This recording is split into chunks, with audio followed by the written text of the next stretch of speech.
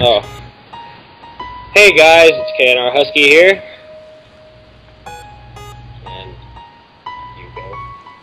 Wait, restart. Hey guys, it's KNR Husky here. And I am Ken Welcome to Wolfie. Room 13. And today I'll be rocking the KSG on Dome, dropping a 50 bomb. I know that it's a red gun, but I'm pretty sure it's good. I hope you guys enjoy it. But we are not going to be looking at the gameplay because we have a lot of stuff to talk about. Let's start with the team Taj, Wolfie. What's the update on that? Working on the second part. It looks pretty good, but yeah. You know, it's just taking a while. There's a lot of clips to go through and stuff. I know a lot of people are awaiting the arrival of this team Taj. Yeah. Well, I frankly can't be, I can't wait till it's done so I can do other things. oh, and then I got a word that I might be getting a capture card soon, so I'll be able to help you out. With editing and stuff.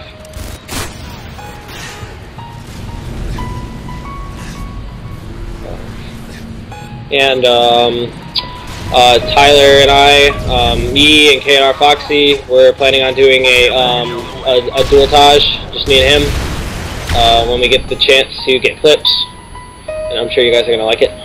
So I'll let Wolfie take over here with some stuff to talk about, because I'm running out of things to talk about. Well, didn't you have a whole topic list? Okay, well, I'll go off of what you said. Alright, so this new game, we're about to witness like a second generation of games. It's like the... Alright, Halo 4 is coming out. Oh. And Black Ops 2 is coming out. Yes. But here's the thing, Black Ops 2. Black Ops 1, you either loved it or you hated it.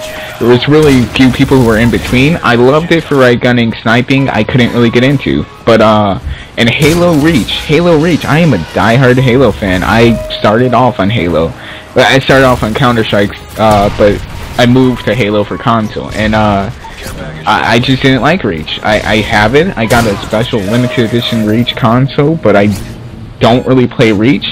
And this Halo 4, the first Halo game, the first mainstream Halo game, not to be made by Bungie, it actually looks exciting. I'm actually excited to see it. Black Ops 2 looks promising, hopefully, and you know, I don't know what else is coming out, but those are the two main titles for me, at least. I'm really excited for Operation Raccoon City that comes out on Tuesday, and I'm really excited for it. I got one of the very last limited editions you can get in my town. Which, from what I hear, are very, very popular around the United States. I think that GameStop actually ran out of those pre-orders.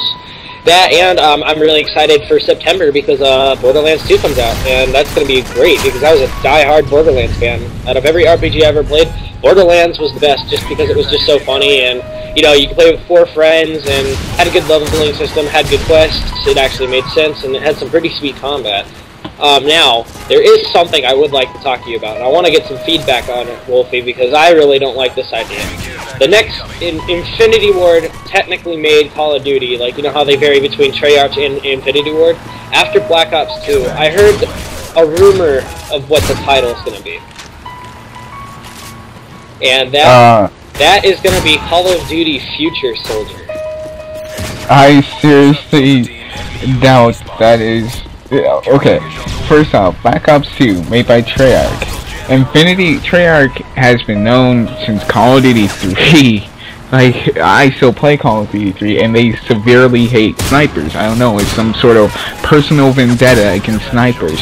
JD 2020, something, I think he is the community manager or something like that. He for some reason perceives sniping as being this small group of people in the Call of Duty community, when really sniping is what makes the Call of Duty community large. And you know, Infinity Ward has constantly got the sniper. They accept the sniper and they embrace the sniper in all their games. Some may say they make it a little bit too easy. Now with this new rumor of Future Soldier, it's pretty much getting rid of basic ammunition of lead bullets pretty much, and going into a futuristic sci-fi shooter, like picture Halo, but no human weapons, only Covenant weapons. And I don't really perceive Infinity Ward being able to go from a semi-realistic shooter to a complete fantasy-based shooter. Like, I don't perceive how they... One, it would have to be a completely different physics engine, I'm sure. Lasers certainly don't affect people the same way as bullets would. And two, I don't know, they would have to give humans some sort of shield because one laser should kill you. I'm not exactly sure how that works, but that's just my opinion. It's why it's probably not going to happen. It's just too many things that they have to change, and companies like that, they don't really like change. They know, they try to go for the sure thing that they know they're going to profit off of. They're not going to risk something as large as Call of Duty and try to do something that really doesn't interest fans. Well, they're getting to the point, Wolfie. They're getting to the point where they're out of ideas. This is the end of the Modern Warfare series. It's Modern Warfare 3. There's no more story to continue. So basically, they thought, where are they gonna go? And with this rumor of Future Soldier, I think it's gonna bring a new trilogy. Probably. Don't get me right on this, but it might bring a new set of trilogy or something to the table, and maybe it'll be good. Maybe it won't. We don't know. All I know is that a lot of Call of Duty fans that are going to see this are going to drop their games immediately and probably go to Halo or some other shooter. Speaking of Call of Duty players going to Halo, since the MLG season has been cut for Call of Duty, most of the players seem to be going to Halo.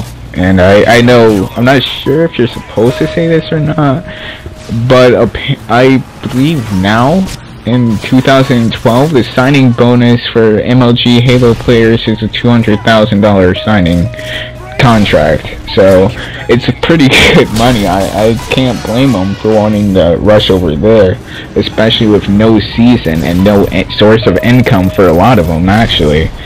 Besides things like Twitch TV, MLG players don't really calculate on the whole YouTube community because they have to play. And private matches usually, and on LAN tournaments where they can't record. So yeah. Back to that point. Actually, I was wondering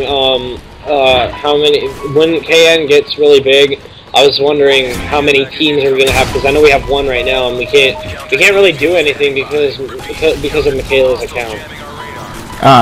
You know, I've been doing GB singles a lot, but to be honest, the community for GB and stuff has really changed. It's really the only thing that I really respect now is the MLG community. Kids like Optic Psychosis, he's GB, Cinco's, whatever star you want to call him. But what's it become now is calculating whatever. He knows he has fans. He knows a lot of those fans aren't good. So what he's been doing is he's been playing his fans in GB matches. He's playing as like the number 2 ranked player, his former number 1 ranked player, playing against people who are 0-7, 0-22, people on 43 loss streaks, and you get experience based upon the level of the team you fight. You may only be getting like plus 14 experience, but they're like guaranteed wins. And if you look on the roster, on the leaderboard standings and stuff, it will say like all of the people's models would be like number 2 gets free wins, like Psychosis sucks and all this stuff, because he actually made a video where he's telling people, you want to play me, like pay $5 and we'll play on GB and stuff. And that's why I don't really respect the Call of Duty community. I was actually going to go for the number 1 spot on COD 4. I started playing and I realized if you're not playing MLG variant, kids are just using RPGs on shipment. They'll get 1 kill and they'll run away, which is nothing new, but it wasn't readily used. People enjoyed gun-on-gun gameplay. Now it's, oh, I'm just gonna kill you with an RPG, or I'm only gonna get 1 kill on you. I tied 7 times in a row on Dome just today alone to have the 8th game be he got 1 kill on me and ran around the whole map. We're gonna probably have to extend this video. Hang on, be right back, so you keep on talking. Alright. Well, on that note, what he's saying, Call of Duty is basically, it's broken.